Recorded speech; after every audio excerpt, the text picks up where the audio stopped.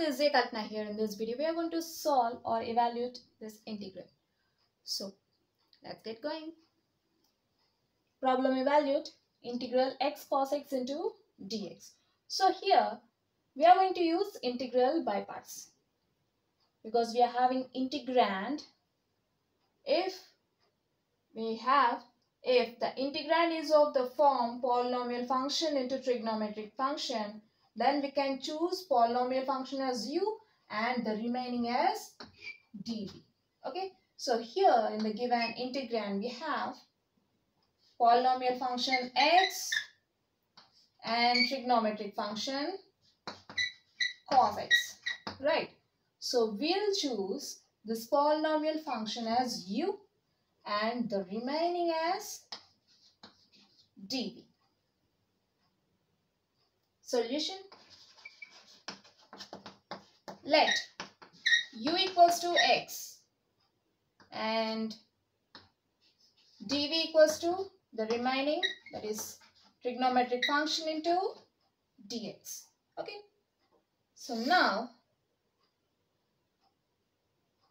find derivative of u with respect to x is equals to, or differentiate both sides with respect to x, you will get derivative of x with respect to x is 1, right?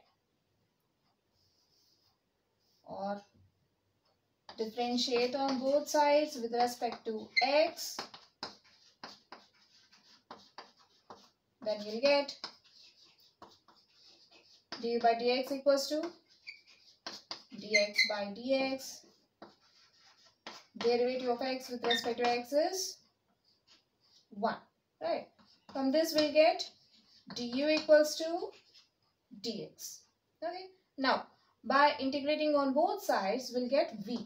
Integral dv equals to integral cos x into dx. Then we'll get v equals to integral cos x dx is, since we know that integral cos x dx equals to sin x plus integral constant c, right? So we'll not write c here, we'll just write sin x. So now we have du which is equals to dx and v which is equals to sin x, right?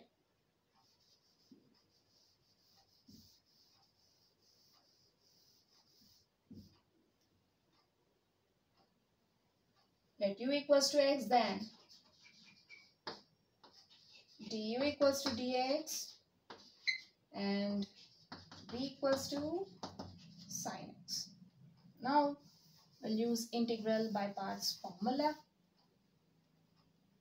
Integral u dv equals to uv minus integral v into du.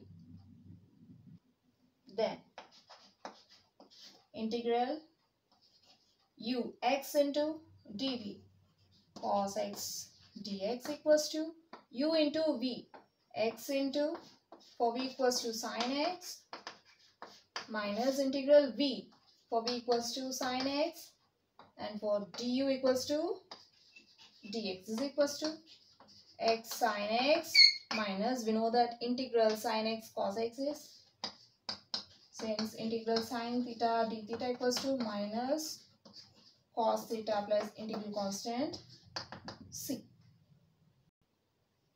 Okay, you'll get minus of minus cos x plus integral constant c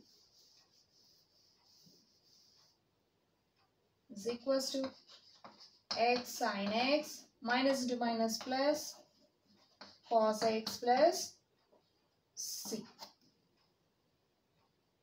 So we have used integration by parts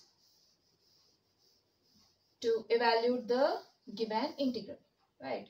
Therefore, integral x cos x dx equals to x sin x plus cos x plus c. This completes the problem. So we have seen a problem from integration. Hope you'll understand. We'll see you in the next video. Until then, bye bye.